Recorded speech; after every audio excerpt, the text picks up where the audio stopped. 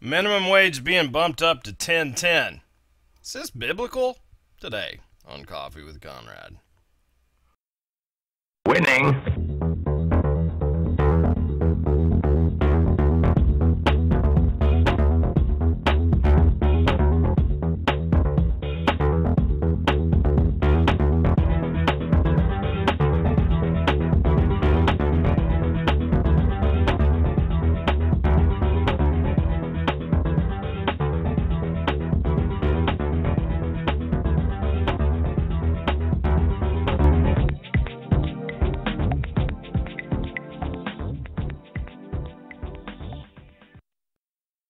What's inspiring me to discuss this? Because it doesn't sound like it's a very biblical thing, but yeah, you know what? There's some stuff we can talk about biblically. First off, I want to talk about some of my personal experience. We all know that the president's come on board and he's like, let's raise the minimum wage. It's time for America to receive a pay increase. Okay, well, why not just print money and give it back to everybody? You know, kind of like what you're doing with the stimulus. I don't know. I don't know. Some of the solutions don't seem to make sense to me. So when I was a kid, minimum wage was $3.25. I did janitorial work, and, you know, one of the things I figured out is, hey, I need to make a little bit more money than $3.25. You know, I'm a teenager, so I started mowing lawns. You know, necessity is the mother of invention. I started figuring out how to make a couple of bucks throwing hay on the back of trailers. Can make a lot of money doing that as a kid. And anyway, when I was a business owner, if people were not, you do a mathematical formula, you've got to show a profit. If you don't show a profit, your shareholders or whatever, they're going to bail. It's about making a profit. So if someone wasn't meeting their quota, they were fired. It's that simple. So when minimum wage is raised, you know, and it's naturally raised, like in Los Angeles, you've got to make a lot of money to survive. There were a lot of hustlers there. They just knew how to hustle. They were more greedy, and it would increase the wages in the area. You didn't need a law. You didn't need a law for this. If people were not cutting it, they were fired. Okay? Now, people are suffering now because of this. There's something about 50% you have to pay time and a half for over 40 hours a week or something like that. So, and plus something about health care. I'm not really sure. I don't keep up with all the politics, but I know people that no longer work full time because people don't want to pay their health insurance and people don't want to pay this overtime thing. So now we have this minimum wage hike. I'm like, wow, it's like America's trying to destroy itself. If you need to hire let's say a virtual secretary or something, you think, well, you know, I need someone just part-time to do my work, and, you know, the minimum wage is $10. Let's see if I can get somebody online. Well, you'll find people from the Philippines that are willing to do that work for $5 an hour. Same work. So when you raise the minimum wage here, you're basically going, hey, China, you want some jobs? You're out. People are going to outsource. Did you see the movie Outsourcing? You know, when you know now, when you call in for customer service, people are trying to save some money, so they're outsourcing. So when you do stuff like this, you are pushing jobs overseas. Now it's going to require a person won't have health care, they can't get time and a half, and so they're going to have to work 2 part-time jobs just to make ends meet. And if they do not produce enough work for 10.10, they will lose their job. Because if you like, you know, let's just make this simple. You want to solve the problem? You want to solve the problem with this type of thinking. Why not pay everyone $50 an hour? Why not increase the wage for everyone $50 an hour? Because you're going to raise the price of the end product. is going to go up. Plus, your money is going to become cheaper. Your dollar bill used to represent gold. I mean, it's a big scam. When you think about it, just measure and a just weight is the thing that the Bible, desires. There's a scripture that says, he hates unjust weights. And what's happening is, with banking, they used to have like an ounce of gold, and you'd give them a piece of paper, an IOU, and they would come in, and it would be a gold certificate. They'd come in and get their piece of gold. Well, the bankers found out, hey, I can print about 10 of these pieces of paper and not tell anybody. And then all of a sudden, when there's a run on the bank, there was only a finite amount of gold in the bank. So that's why it didn't work. So you go, something's not right here. So, when you raise the minimum wage, what's happening here is that in a democracy, people are learning, and this is the beginning of a downfall of a nation. They're learning that they can vote money out of someone else's pocket. Now, in the Bible, that's called stealing. When a larger group of people decide to take money from a smaller group of people or a minority, what is that? That's called stealing. So let's address the article here. And I know that people need to make ends meet. Trust me, I know this. I do know this. But as a Christian, one of the things that we wrestle with is we can't, the love of money is the root of all evil. We can't serve God and mammon. And mammon is something that perpetuates the survival of the flesh. And that's what we're worried about. Jesus says, don't worry about the person that can kill your body. Worry about the one that can take your body and soul and throw them both into hell. So anyway, I found this on Click to Houston. Jennifer Liberto, April 7th, Maryland raises minimum wage to $10.10. In this article, be on Conrad Rocks, CNN Money, Conrad Rocks, April 10th. The state legislature on Monday approved a bill that raises the wage floor from $7.25 to $10.10 by 2018. Governor Martin O'Malley is expected to sign into law.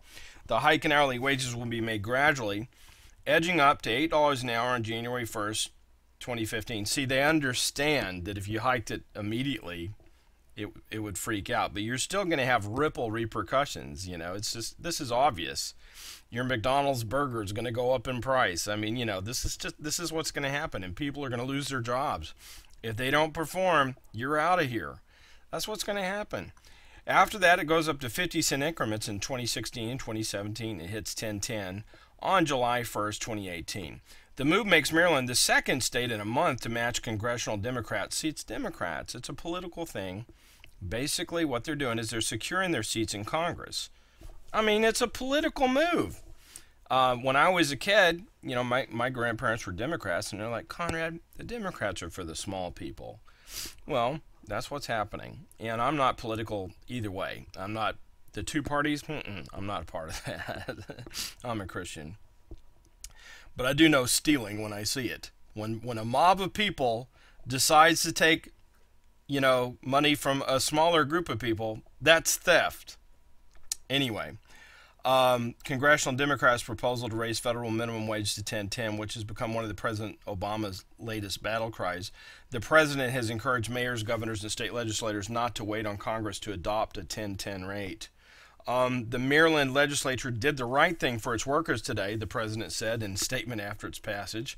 He added that Congress should follow Maryland's lead and ensure that no American who works full-time has to raise a family in poverty, and that every American who works hard has the opportunity to succeed. The Maryland bill exempts restaurants making less than $400,000 annually from paying the new minimum wages. It also exempts tipped restaurant workers like waiters from qualifying for the higher wages and freezes their minimum wages at $3.63 an hour. Wow, a move pushed for by the restaurant industry. So, maybe your McDonald's burger won't go up in price, but something else will. Anyway, this article will be on Conrad Rocks, April 10th, the year of our Lord Jesus Christ, 2014. Think about it. Well, hello there. This is Mordecai from Oklahoma that's having coffee with Conrad this morning. Hey, I just want to encourage everybody to tune in to ConradRocks.Ne. Man, the dude has the power of the word, and he rocks. I'm so excited for Jesus Jam. I mean, I really, really am. First of all, just everyone coming together and just that worship and being in a park for some reason, I feel like it's just going to be awesome. And my husband, before I found out about Jesus Jam, was just wanting to volunteer with the Wounded Warriors. So, I mean, this was just perfect timing. And I know God is just going to show up and show out.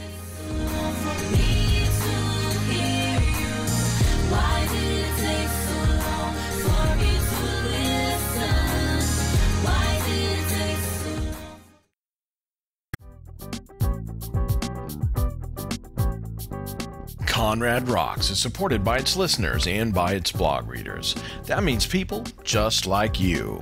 You can support Conrad Rocks by PayPal or by credit card. You'll find the contribution widget conveniently located in the sidebar of ConradRocks.net. If this ministry has touched your life, please prayerfully consider an offering.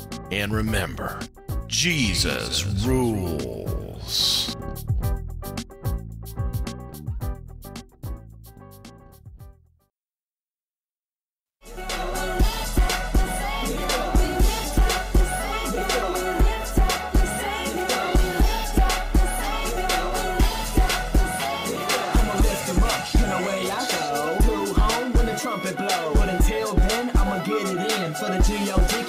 Sin. I hate when I crash and fall, but I get back up and I give them all. I have to give, but it's so small, but it's so real, cause he died for all our sins, y'all, that's everyone, so I lift him up, yes, God's son. No way he died for the sin in me, but he's resurrected, there's victory. He beat the grave and ascended high, so I lift him up, called it ride or die, but to die is gain, so I bear that name of Jesus Christ, and for him I sing.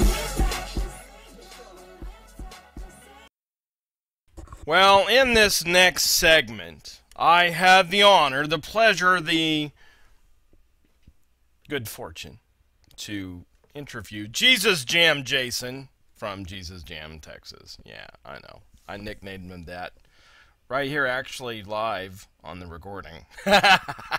He liked it. Yeah, what he's doing the sound. He's doing the, we may have some video. My gosh, he's multi-talented. He's done video for Pensacola during the Pensacola revival. He was there, went to their school of ministry.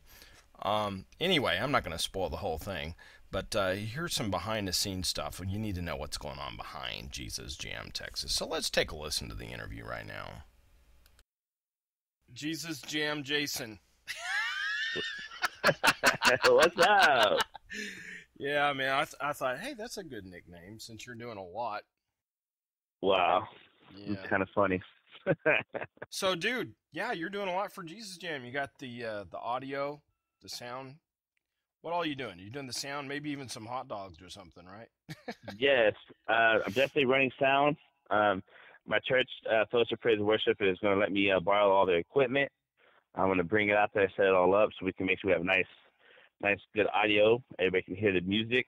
Everybody can just get involved. We want to get the crowd involved in the different music styles that we're having out there. And yes, I am actually, me and my mother, we have a catering company that's going to be with the hot dogs and just handing out free hot dogs to everybody because who doesn't want free food?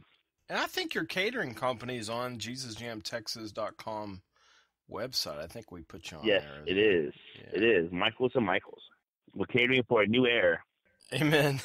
Your sound system rocks too, dude. That's a really good sound system. Are you going to need any help with that as far as Possibly. I might need some help with that so I can enjoy a little bit. I mean, even though I'm going to be enjoying the whole time, but yes, if anybody wants to have or wants to help volunteer for like an hour or something just to babysit for a while, yeah, they definitely contact you or put a note on JesusJamTX.com, and if anybody wants to volunteer to help, or if anybody just has any more equipment they need to volunteer or want to volunteer.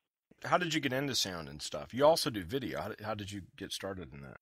I was born pretty much deaf, and so for me to run sound is a miracle. I had a great doctor who was able to get me hearing again. But we all know the reason why I was hearing. That's because of the ultimate surgeon that we all, that's the whole point of this Jesus Jam is.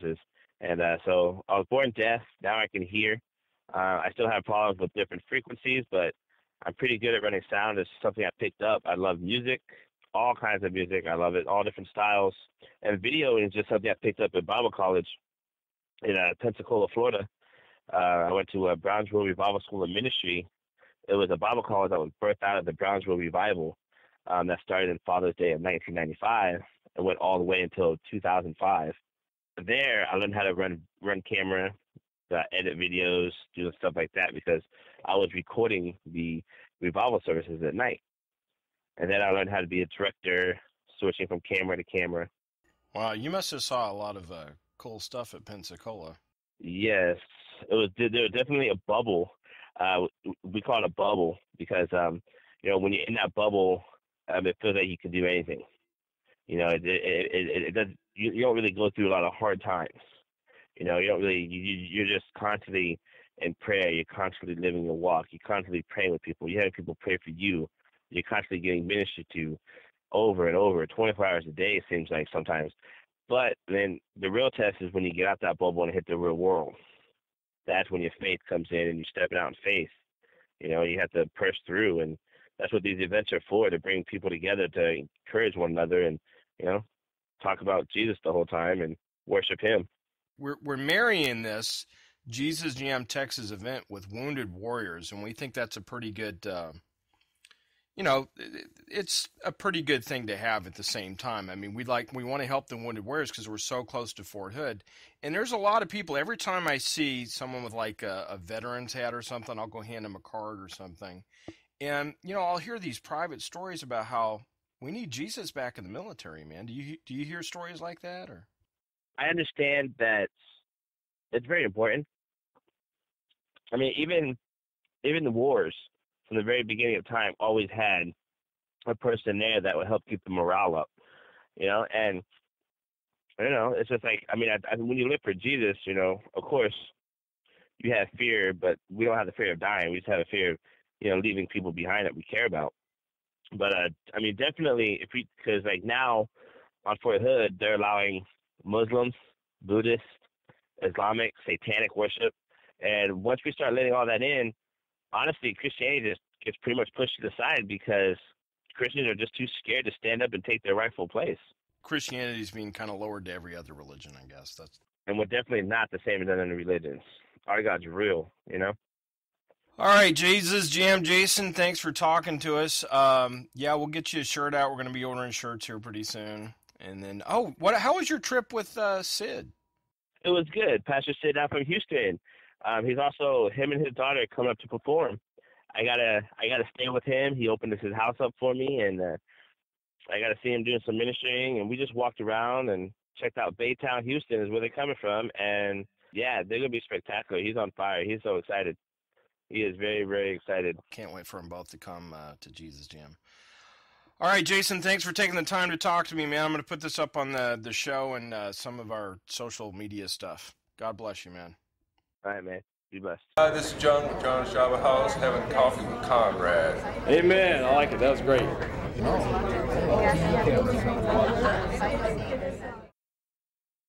Angels, demons, poltergeist, ghosts, astral projection, telepathy, telekinesis, levitation. In my book, Open Your Eyes, My Supernatural Journey, I discuss many of my supernatural experiences pre and post salvation. I discuss what it takes to see in the kingdom of heaven. Open Your Eyes, My Supernatural Journey is available on Amazon in both paperback and Kindle.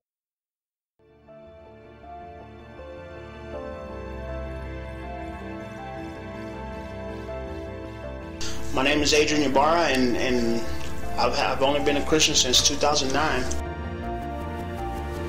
I was locked up in West Texas, and it's real corrupt in there. A lot of gambling and a lot of just the world in there. It's real bad. Everything that they cleaned off the streets, they put it in one room. Since I was a little kid, I had been just rebelling. I was 11 years old when my parents were divorced. I ended up getting involved in gangs, and that led to drugs, and I didn't have no place to go. Jesus Jam, Texas, Memorial Day.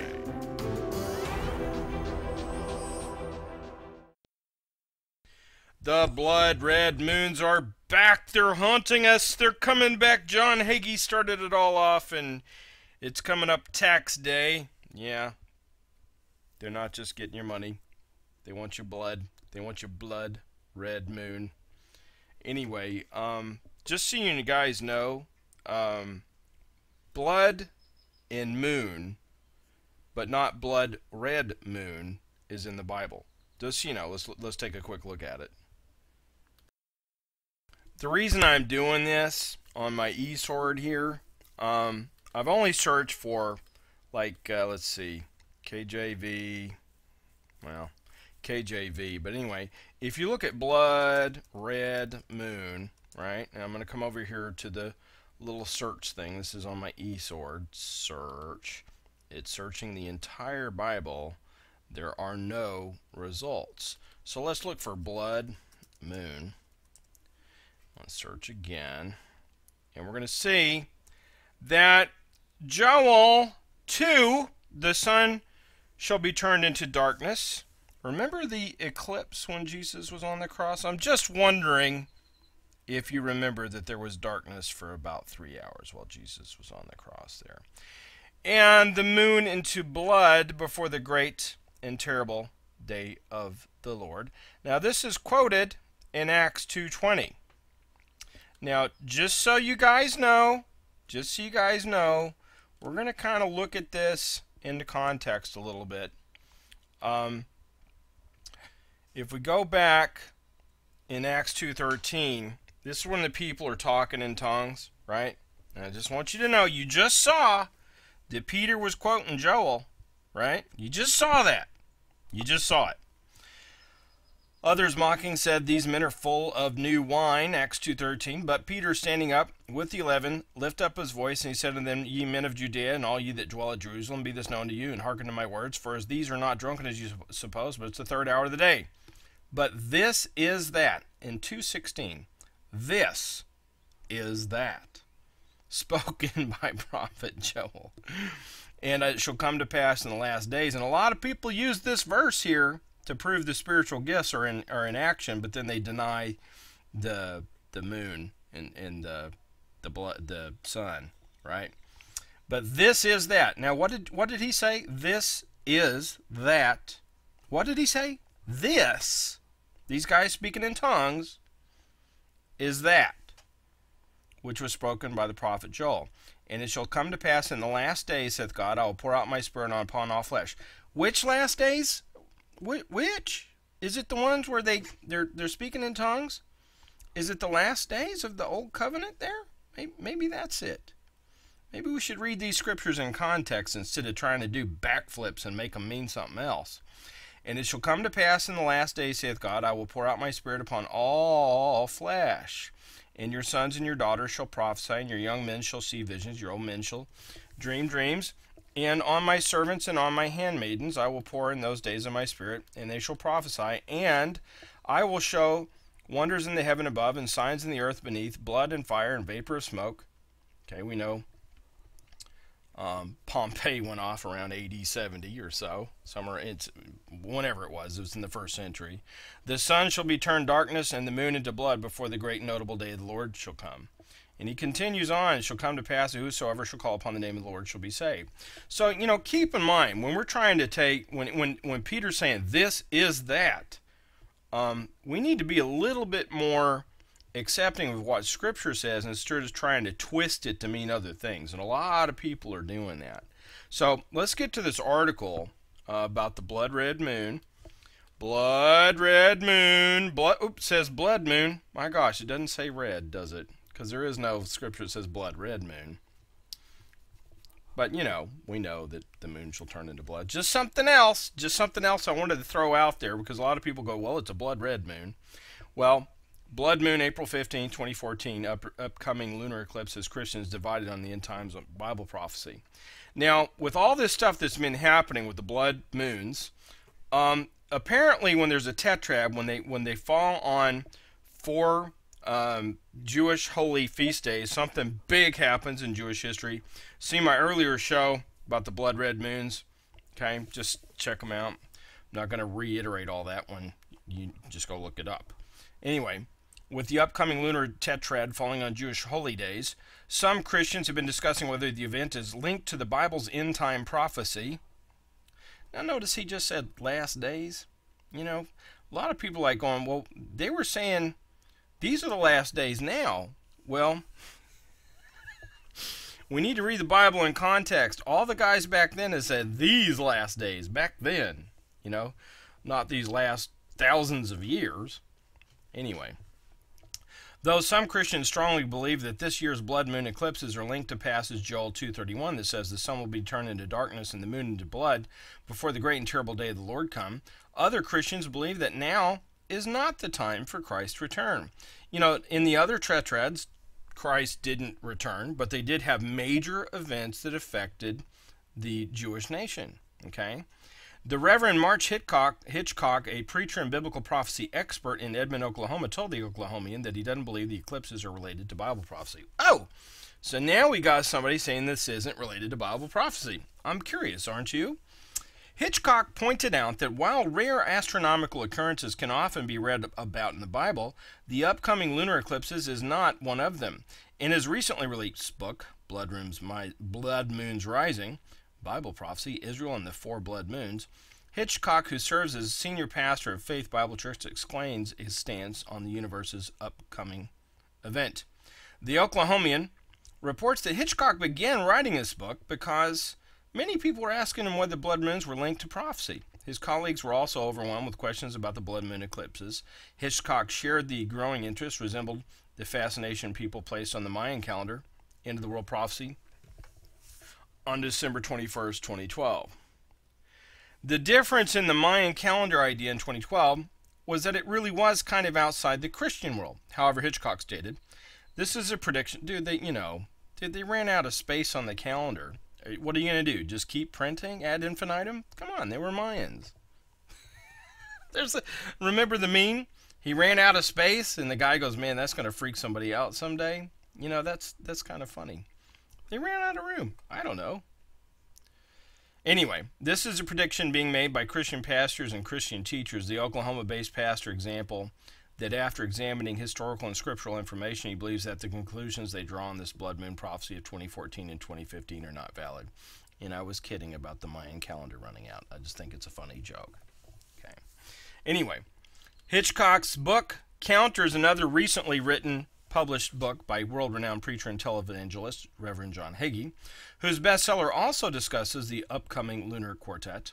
In Four Blood Moons, Something's About to Change, Hagee, senior pastor of Cornerstone Church in San Antonio, Texas, discussed the point that something's important will soon happen involving Israel, because the blood moons, otherwise known as the lunar eclipses, will take place during the Jewish holy days of Passover, the Feast of Tabernacles in 2014-2015.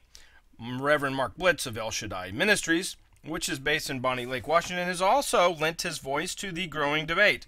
He, too, believes that there are ties between the lunar eclipses and Bible prophecy for Israel, the nation of Israel, physical nation.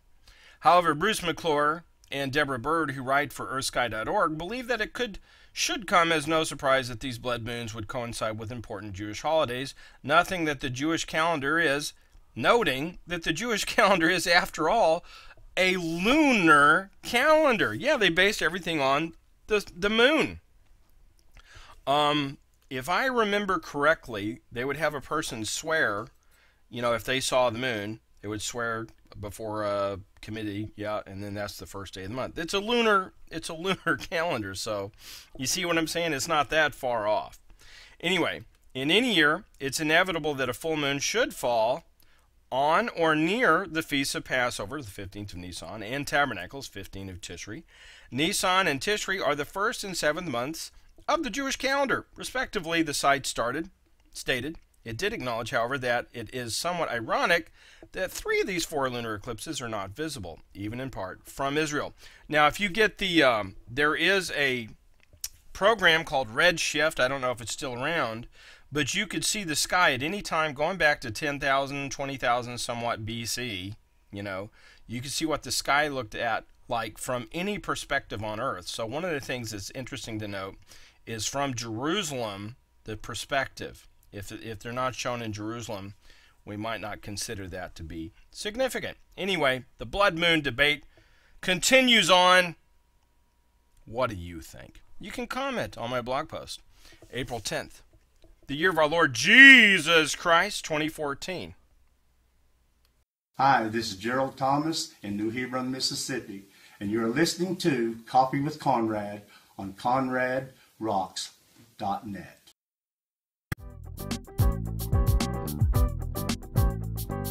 Conrad Rocks is supported by its listeners and by its blog readers. That means people just like you. You can support Conrad Rocks by PayPal or by credit card. You'll find the contribution widget conveniently located in the sidebar of ConradRocks.net. If this ministry has touched your life, please prayerfully consider an offering.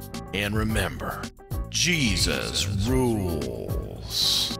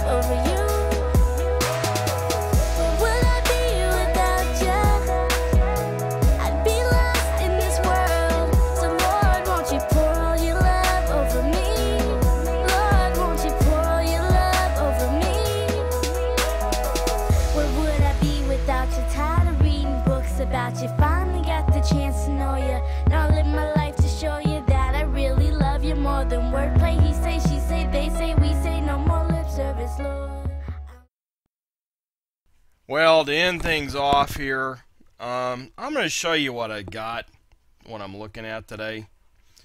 Maryland raises the minimum wage to $10.10. Political move to get more votes. Also designed to run America. Let's push those jobs overseas. Let's raise the prices of goods and services. Let's cheapen our dollar base, which is backed by nothing. U.S. Navy game changer, converting seawater into fuel. Oh my gosh, that rocks. In the next few years, they're going to be able... Now, we know that you can get hydrogen from water. It's just too expensive to do so. Seawater into fuel. How about the steam engine, right? The steam engine for planes. No, that's not what they're talking about. I'm pretty sure they're talking about converting the some type of hydrogen from the water. If they can do that, they can do it with air. I wonder if that affects the evaporation content. That's written about in Job, by the way, how the Lord does the evaporation. It's pretty cool. Feds deploy snipers, arrest man for filming outside of First Amendment area. That's in Nevada.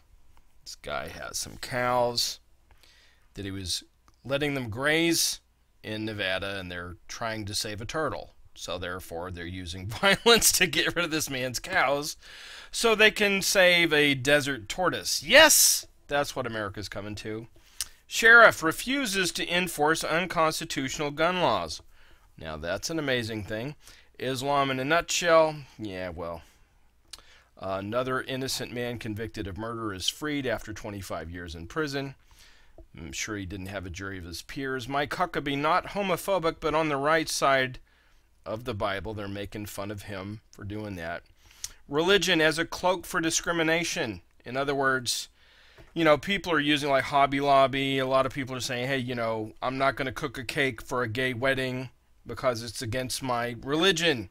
So now what they're doing is they're using Bible thumpers. They're calling us homophobic and basically crazy.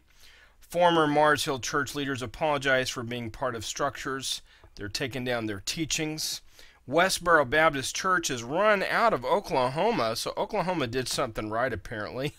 I don't know what it's for. But Westboro, no matter what their motivation is, they're not showing love when they do things. China is more interested in Jesus than communism. Pretty interesting. Blood Moon, April 15th. We talked about that. Upcoming lunar eclipse has Christians divided. Well, it's not just the eclipse that divides Christians, people. It's pretty much everything. That's why we have 20-some-odd thousand denominations. We're not one, as Jesus prayed. Now, here's what I'm going to read, and then I'm going to let you go. ACLU, the Anti-Christian Liberties Union. Sorry. I just had to say that. ACLU defends student barred from reading Bible during after-school program. Fox News Insider, foxnewsinsider.com, April 8th, 2014. The American Civil Liberties Union. Oh, I thought it was the Antichrist Liberty Union, but in this case, it's the American Civil Liberty. You never know with these people. Came to the defense of a 9-year-old boy who was reportedly told he couldn't read the Bible during an after-school program. Austin Grayson attends the Cannon County REACH program in Tennessee. It was there that Grayson was told to put his Bible away because he wasn't allowed to read religious material. Wait a minute. Who on earth isn't allowed to read the Bible? What? I mean, that's just lunacy. This whole separation of church and state thing has gone too far. You can't read the Bible on your own time? Man, some of you guys, you're just nuts. This is just crazy. And you're going to attack a 9-year-old. His mother, Lisa Kopfkin, said her son recited the First Amendment back to the staff. People, your kids need to know the Bill of Rights. It can fit on a playing card. Amen. Buy the metal kind and hand it to the TSA as you go through the metal detector, and they'll go, "What's that?" "Oh, I'm sorry. It's just my rights." Amen. They reportedly told Kopfkin that the policy stems from the fact the program is funded by public money. Whatever. It's your own time. In Grayson's defense, the ACLU argued that public school students cannot be denied the right to engage in religious activities during designated student activity times, recess, or other free time. Union officials said the letter was circulated among REACH staff members. Kopfkin said, "I'm so thankful that the law has been clarified not only for REACH, but for everyone that this story has touched." People, the Bill of Rights. Come on, get familiar with it. If you don't stand up for the rights, they're going to be taken away. See, they're trying to take it away. If he didn't know the First Amendment, he would have put his Bible down. Amen. Know your rights. They're not granted by the Bill of Rights. They're enshrined. They're ordained by God. They're God-given unalienable rights, which means only God can alienate that right from us. Amen. All right, guys. Thank you for being with me today. Remember, JesusJamTexas.com, and also you have contributions. Need some ConradRocks.net over there in the sidebar. People like you support this online ministry. See you tomorrow. Till we meet again, dig deeper. Go higher.